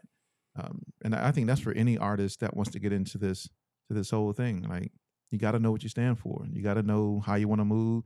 You got to know what your overall purpose is. You got to know, you know, who's for you, who's going to ride with you. Have people around you too that will help you, because, like I said before, when you make up your mind you want to do something, folks will justify. They'll find a way to make it make sense some kind of way. But you got to have those folks around you that are challenge that without you dismissing them from the team. Right. You know. That's facts though. So sure. That's crazy, man. But man, it's been a dope conversation, brother. Yes. Yeah. I kind of feel like, do we even like come up with a solution or a definitive? But I think we brought a lot of good discussion points for people to think about as they navigate in this music industry as independent artists. Shoot, I mean, for those of y'all who be in the comments, you know, right? Tell us what the solution may be. Kind of help us figure out, you know, what your views are. What your views are, your opinions, your perspectives, right? I mean, I could be completely wrong about a lot of stuff, and I'm okay with that. I don't know everything. I mean, a lot of it is an opinion based. It's an opinion, right? An opinion. So, but just don't try to kill us or hate us because our opinion, right?